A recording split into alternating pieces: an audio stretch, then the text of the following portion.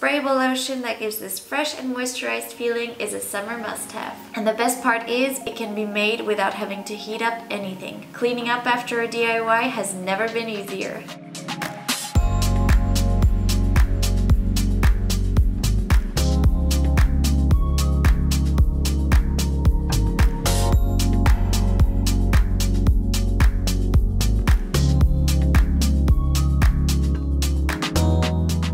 To make this, I will be using Sucragel. If you're not sure what Sucragel is, I suggest you check out this video somewhere here.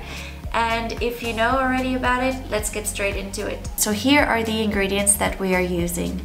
My trusty organic sunflower oil, xanthan gum, chamomile hydrolate, Sucragel of course, our essential preservative, vitamin E, and some natural fragrance oil. Along with that, you will need a scale that can measure from 0.01, 2 beakers, a whisk and a spatula. Firstly, we will prepare our gum and water mixture. The gum is useful because it will help stabilize the emulsion. It's looking really bad and not homogeneous right now because the gum needs time to engorge itself with water. But I promise you in 20 minutes max it will be looking much better.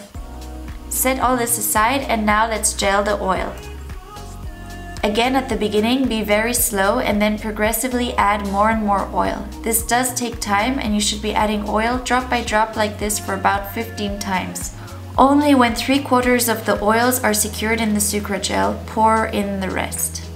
Now it is time to mix our oily gel with our water gel.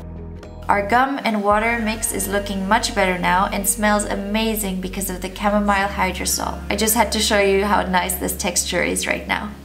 Okay, anyways, now I'm adding the water phase to the oily phase in 3 parts to not shock our cream while generously blending. Once we have combined both phases enough, now it is time to add your preservative, which is vital to keep your skin safe from mold and bacteria. Make sure it is a broad spectrum preservative such as Rocansal BSBN, don't know if I pronounced that one right. Pentylene glycol at 5% would also work as a broad spectrum preservative here. You can add 0.5% of a perfume oil, which is certified for organic formulations.